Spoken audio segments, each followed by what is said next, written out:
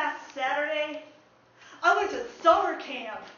Now, for those of you who have known me for a long time, you know that my heart belongs to Camp Onus.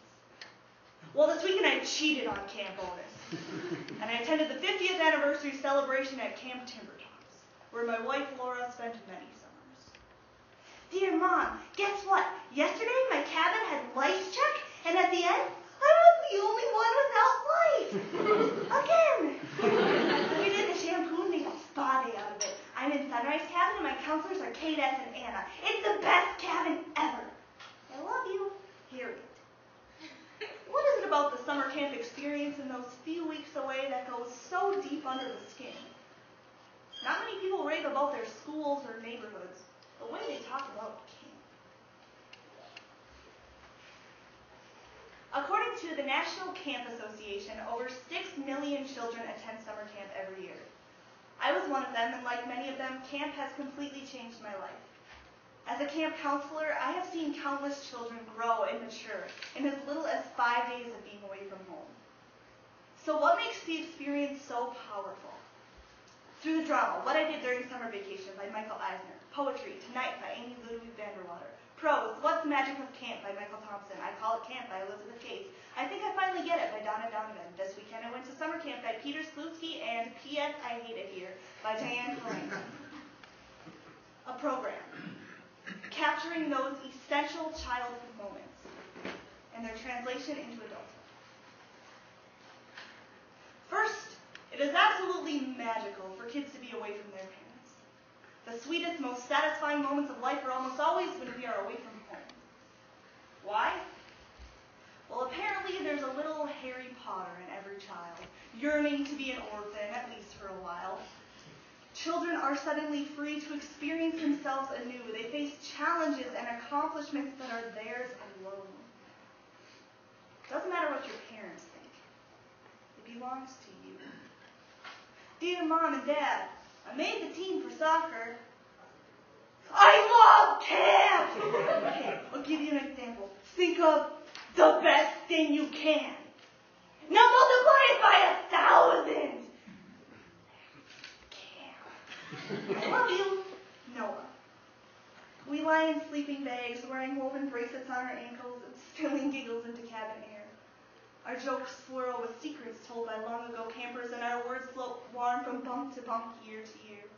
We have new batteries in our flashlight, marshmallow goo in our hair, and our hearts are carved with the music of paddles dipping in water. I remember my very first canoe trip. I was terrified. Okay, we were venturing out in what seemed to be uncharted territory, perhaps never to be seen again. You know, every aspect of it was intimidating, but especially the idea that somehow our survival depended on us doing stuff, and doing it together, and doing it right.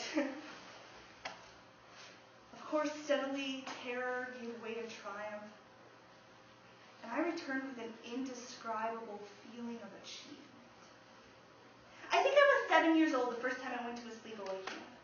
The first time that I was away from home by myself. I can just remember my feelings of self-importance as I walked myself to and from my classes that I had to pick all by myself.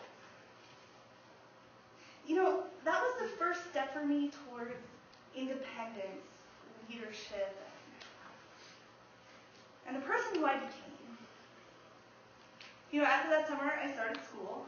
I made new friends. And I spent 11 months looking forward to camp. I went into the experience pretty skeptical. After all, entering a rival camp is tantamount to crossing enemy lines during a heated battle. Okay, you just don't do it! Setting foot on another camp's property should only be done late at night. Shaving cream in hand so that one can properly mark its territory and ensure that everyone wakes up knowing that I was here. Dear Mom and Dad and Katie, right now our cabin and Cornell cabin are in war. We are in war because they messed up our entire cabin, so we're going to TP their cabin and put their beds on the ceiling. Good enough about me. I want to hear from you. How's the dog? How's Katie? How's the flowers? Well, I love you all. Sam. There's a great comfort in predictability. Knowing exactly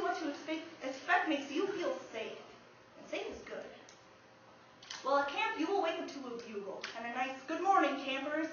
Rick will risk his life on top of the bus for the sake of the camp photo. You will sing about a yodeling Austrian and see a skit about the world's ugliest man. You sleep on the ground, square dance, and throw an egg at someone. Cottage cheese is applauded, and you eat as a family 3 times a day in a society where families rarely eat together. Camp is very predictable and loaded with traditions that, instead of making children tire of camp, becomes one of those factors that makes them long to return. Oh, the lessons I learned. On these canoe trips, we could never survive the first day if we didn't first practice teamwork, handle adversity, listen well, and maintain a sense of humor. You know what? I'm sure it's no surprise that these attributes don't just apply to canoe trips. They represent keys to success in life. And you just can't learn them spending your summers playing video games. I can honestly say that I am who I am today because of my experiences at summer camp. Okay, everything that I do, every call, every meeting, every interaction, I take with me the lessons I learned when I was a young kid in Ottsville, Pennsylvania. I lead with humor and with humility, and I try to treat every individual with kindness. You know, I care deeply about rich personal relationships, and I try to infuse comedy, banter, levity, and song into situations where they aren't present. I know this may sound odd. After all, I am 31 years old, and before this weekend I hadn't been to camp in over a decade. But it's the way I operate, and it has informed my outlook, attitude, and approach to life. To Mom, I have a mouse named Ed and a chipmunk named Herman. I love you and I'm seeing you in 4 days. My toilet never works. I made a 5 new friend. From mine. Right now, all over the world, there are millions of little kids getting ready to fall asleep after a busy, crazy, dirty, fun day at camp. You know, it's amazing for me to think about this as I sit in my apartment in Brooklyn, next to my wife and my fully adult existence. However, it's even more amazing for me to think that just a few days ago, I sat around a campfire with hundreds of people of all ages, and many who grew up together, some who had just met, and a large number of husbands who were just along for the ride. And we held hands, and we sang songs. For a moment, we were all kissing. You know, that doesn't happen a lot in the real world, but no matter how old you are, or how long it's been since you've slept under the stars, there's a comfort in knowing that you can always go home to camp. At camp, I have never once felt like I've had to be someone I'm not, just to please someone or to fit in with a certain group. You know, that's why I think camp is so important for a girl. At camp, I always felt like I mattered. I learned to take care of myself and to take care of others. Okay, at summer school, you gain knowledge for your academic future. In a summer job, you learn work ethic. But at summer camp, you learn to love other people. And you learn to love yourself. Finally, if camps are successful, they create a private world with its own rules and rituals and magic. Deep down, not only do children yearn to be Harry Potter, but they want a Hogwarts. They want to have their own harrowing adventures with no apparent safety net. Camps have the ability to create that world that belongs only to a child and his or her friends. Now that is magic. If I had it my way, every girl would have what I have and learn what I got to learn. You know, every girl would have that place where they could go to be themselves for a while. A place where they feel like they matter. A place where they can become artists or athletes or geniuses. You know, all the shy girls out there would find that place for them where they can become leaders, like I did. As it turns out, there is a place like that. Some call it paradise. Some call it utopia. Some call it heaven.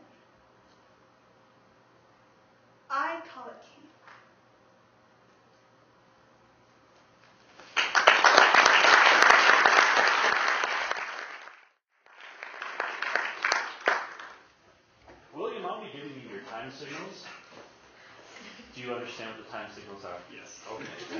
To be known for this, I did not choose this quotation. John chose it for me. So I have no clue what is in this page folder right now. So let's hope John's being nice.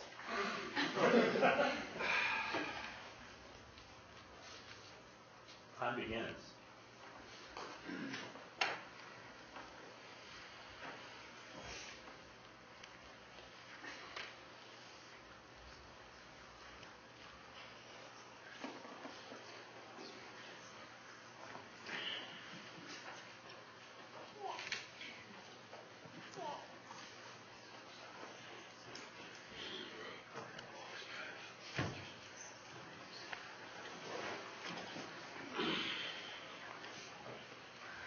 $30 seconds.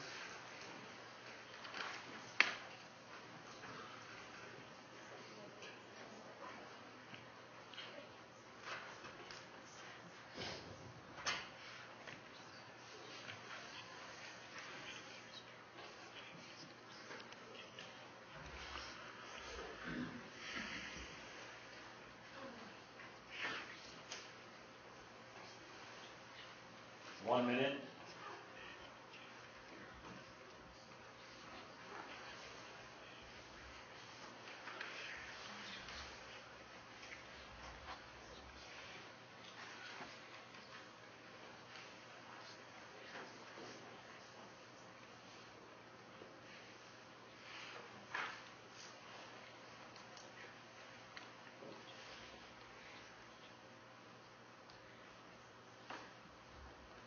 Minute 30.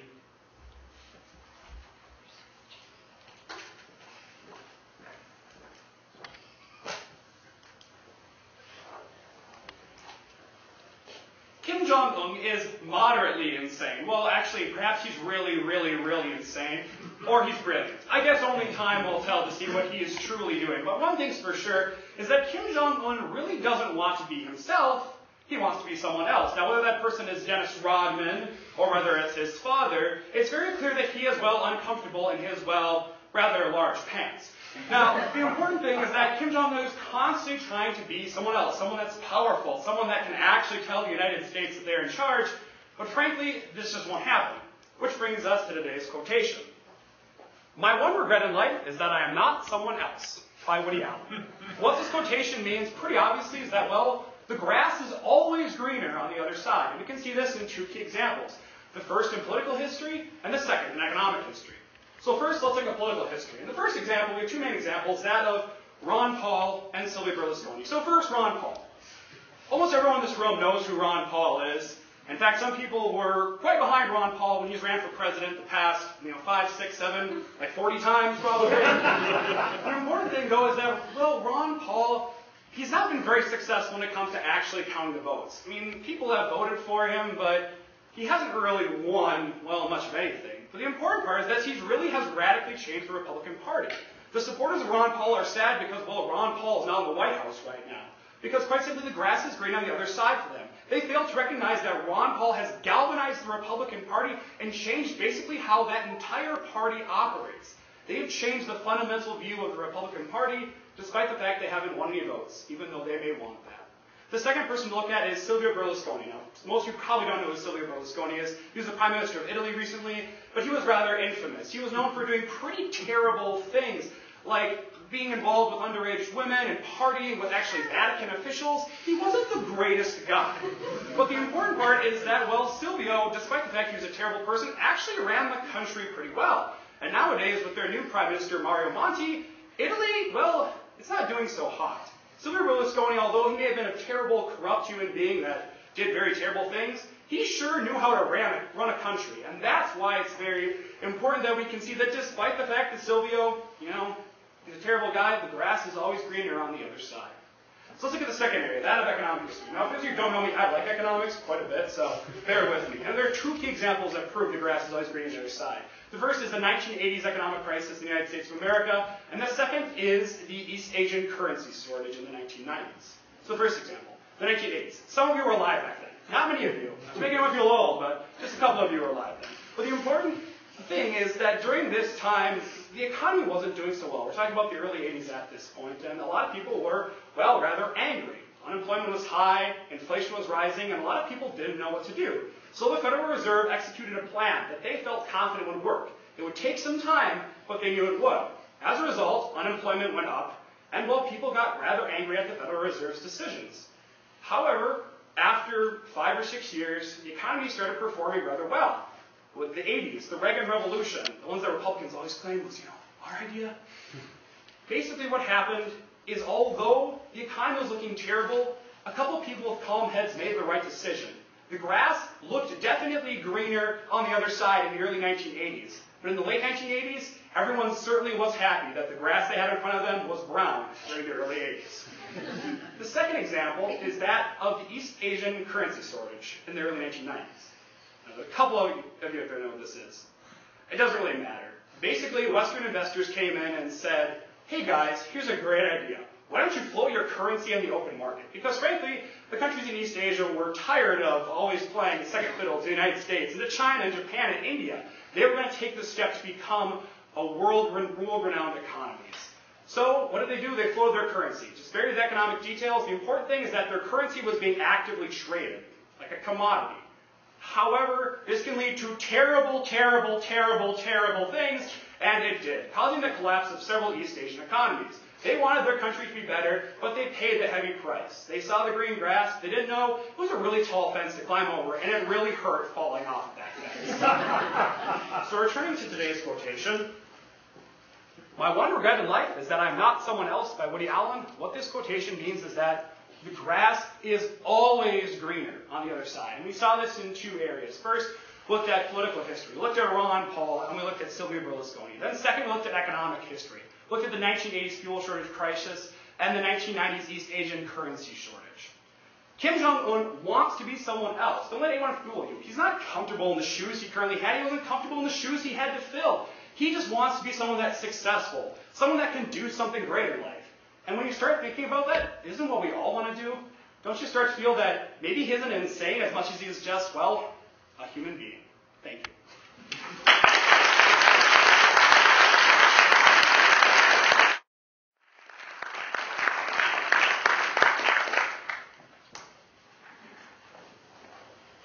I open my eyes to impenetrable darkness.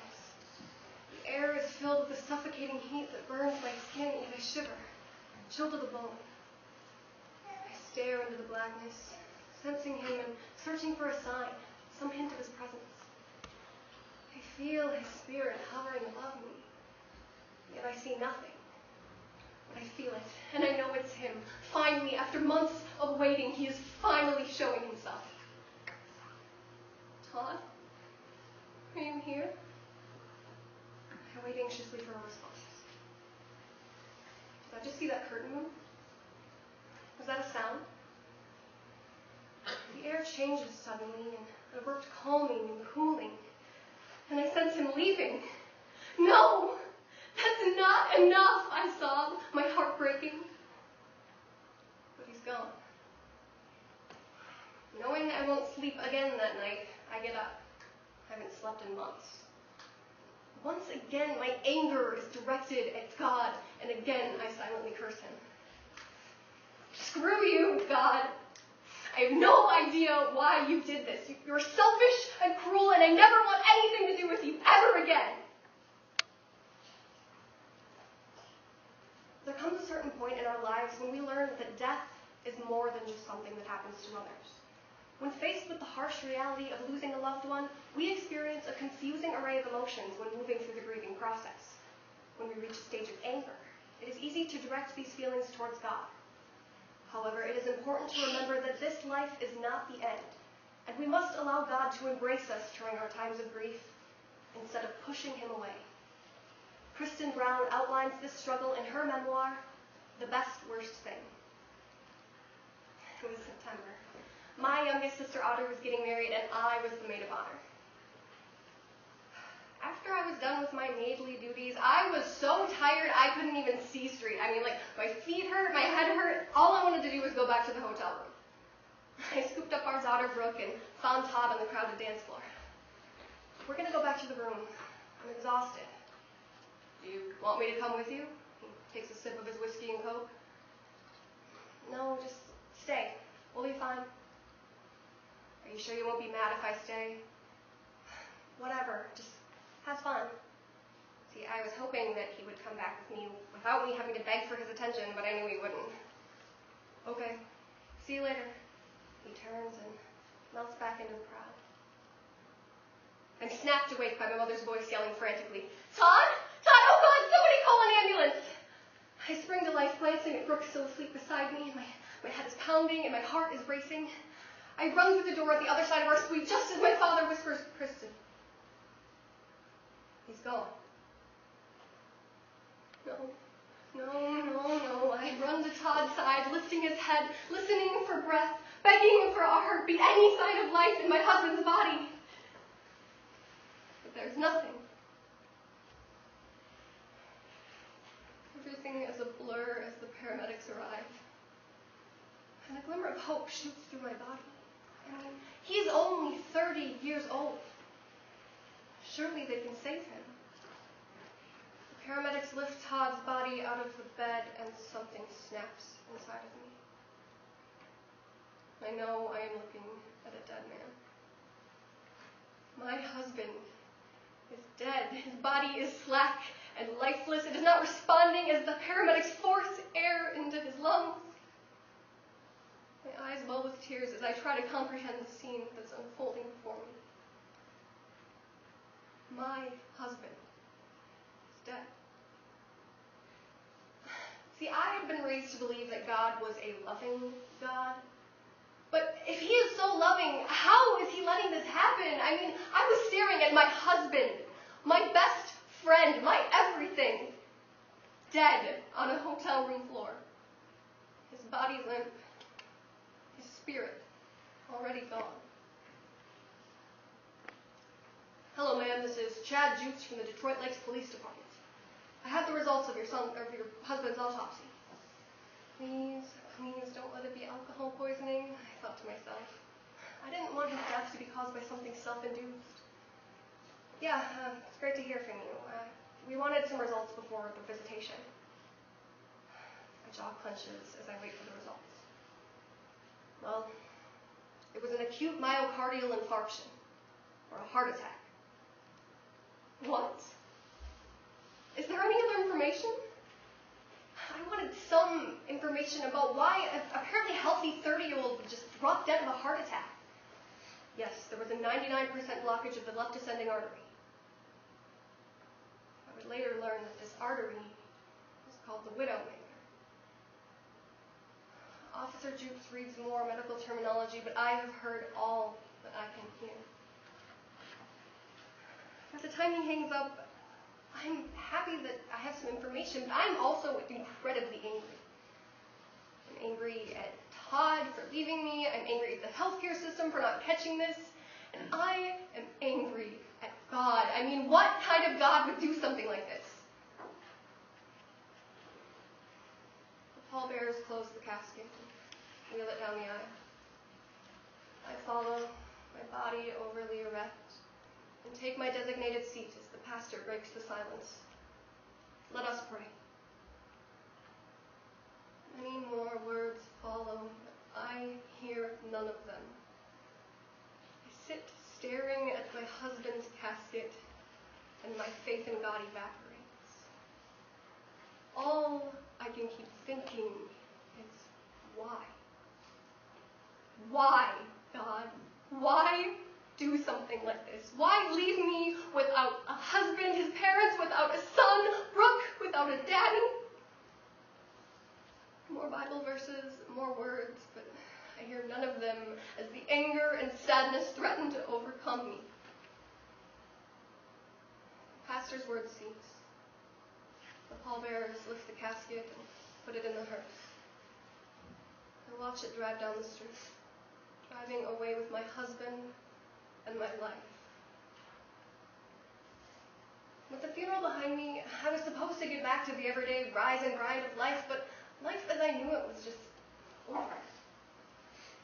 There were moments where I just wanted to die. I mean, I'd become a total cynic, practically denounced God, and felt like I had no reason to live. Except my daughter. See, all this anger anger I had, it was just directed at this entity of God, and at this point, I wasn't even sure if he existed. So I knew I needed to search for some truth. Truth that would help me make sense of my life and help me come back to life. I had an aha moment as I read more about Christianity. See, I knew that all Christian denominations believed that Jesus was the Son of God, you were supposed to follow the 10 Commandments, blah, blah, blah, but to be honest with you guys, I had no idea that Jesus was a real person.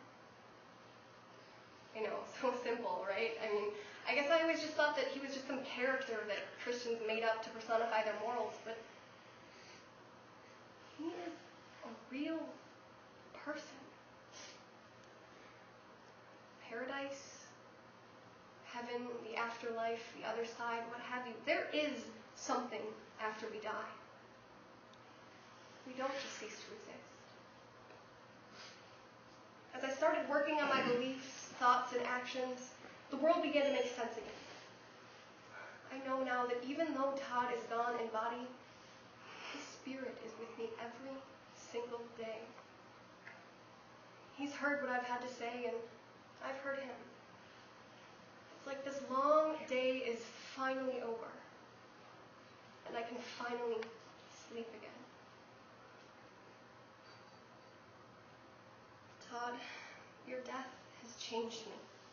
I am no longer even close to who I was before you died. I need to make my life worth something again.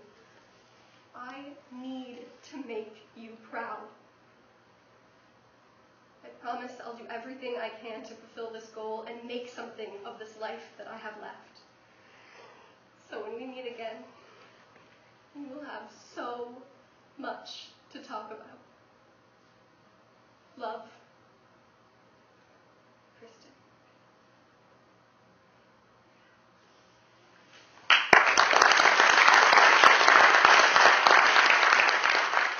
There is a scourge sweeping our nation. Something so terrible it will lead to the halt of all social progression. No, it's not Justin Bieber. He's our savior. No, this can be found at your local bar and every frat house in America. Chicks dude up top, bro. Bros. And while many people dismiss bros as a silly and sometimes funny demographic, they are killing American society as we know it. To fully understand this terrible problem in society, we must first understand what a bro truly is. Then look at the serious problems that they legitimately pose on society before finally looking at the necessary solutions. And just say no to bro. But first, let's take a closer look at what bros truly are by looking at the definitions and then looking at moments of bro culture. So first, let's define what a bro truly is.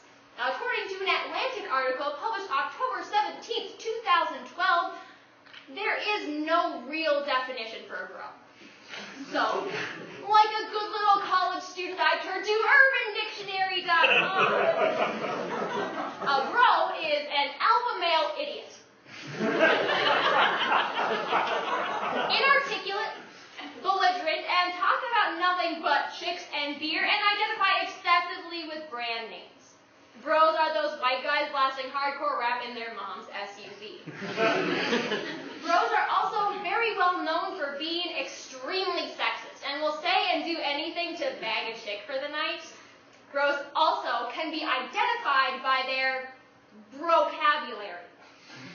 Bros are very proud of their bro-munication. Basically, what you do is you take a syllable out of a word and inject bro. Super clever! Examples of this are brosif, brodio, bromo sapien, brobama, Abraham Lincoln, and my personal favorite, Brosidon, king of the broshin. But this is what bros are. Let's look at how bros are impactful on our culture. According to a Time magazine article published January 2nd of 2011, the first documented bro in history was Genghis Khan.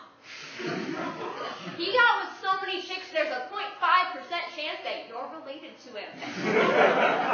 Another important bro in history was King Henry VIII. He pulled the "it's not me, it's you" card on 6 different wives. He had the best clothes and had the best parties until he got stinking fat and died of syphilis. Note to bros, this could be you. Other important moments in bro history are the introduction of ESPN Sports Center, National Lampoon's The Animal House, The Hangover, and the character Barney Stinson on the television show How I Met Your Mother. Barney Stinson wrote the Bro Code, which is the code to which bros live their lives, and encouraged men everywhere to lie to women to sleep with them. A proud and noble history it is. So now that we understand what bros are, let's look at how bros are actually posing problems on society by first looking at how they hurt women, and then looking at how they hurt other people. Now, it's no question that feminists have beef with everything. Seriously, there's a just cause here. According to the Bro Code, which is an actual book, written by actual humans, and was actually on the New York Times bestseller list for 4 months, highlights a lot of really sexist behavior. Bro Code Article number 1, Bros Before Hoes. Article 17, a bro will never go out of his way for a woman unless he wants to get with her. Article 37, a bro will never let another bro date a fatty. Article 38, a bro will never let another bro hit on a chick who is below 6 out of 10 on the hotness scale unless he wants to bang her. Article 69, I don't need to go there. Now, I'm sure I don't need to tell you that men should not treat women like objects, but men should not treat women like objects. According to AmericanProgress.org, Last Access, January 2013, women still make 77 cents for every dollar that a man makes. Now, I'm not saying that bros are the inherent cause of sexism in our society, but I am saying that tolerance of sexist behavior is a huge contributor. Not cool, bro. But bros don't only hurt women, they also inherently hurt themselves. According to Will Courtney's article from the Journal of Social Science and Medicine, published in July of 2011, men are much more susceptible to outside factors and being influenced by them, like television and movies and music. This makes them much more likely to engage in dangerous activity, like alcohol abuse, drug abuse, and tasing your no-no squares to see if it hurts. Have you seen that show on MTV? I mean, seriously?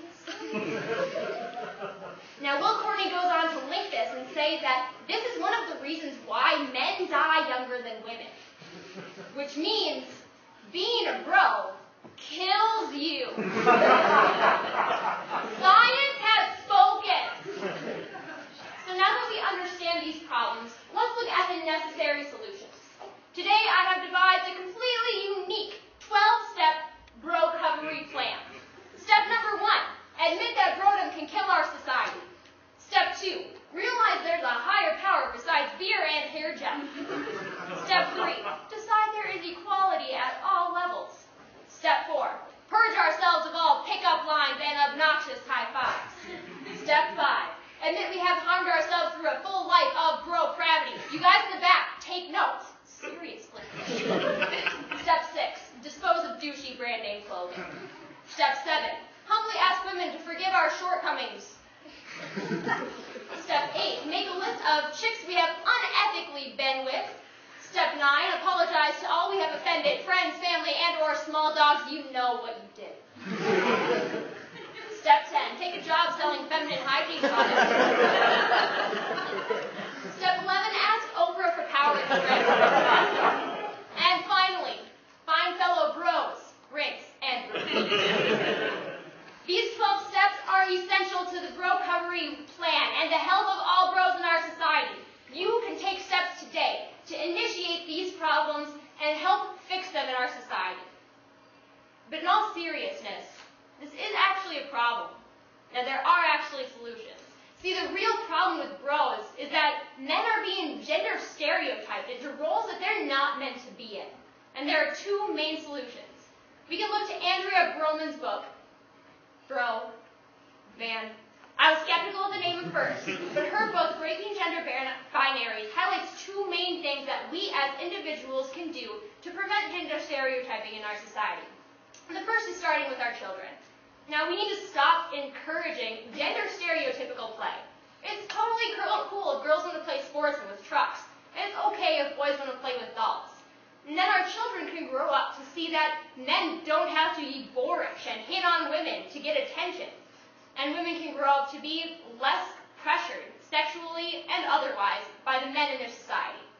Next, we need to look to changing our language about sexism. If you hear someone in a bar telling a sexist joke, you roll up your newspaper and you say, no! Stop it. These two steps are easy things that we can incorporate into our daily lives. So please, stop the gender stereotypical behavior, and maybe we could kill brodom in our society altogether. So today, we have looked at what bros truly are, the problems that they pose in society, and finally, looked at the necessary solutions. Justin Bieber can't save us all. So we need to take the necessary steps. Be you, not some diluted groupthink version of you. And just say no to bro.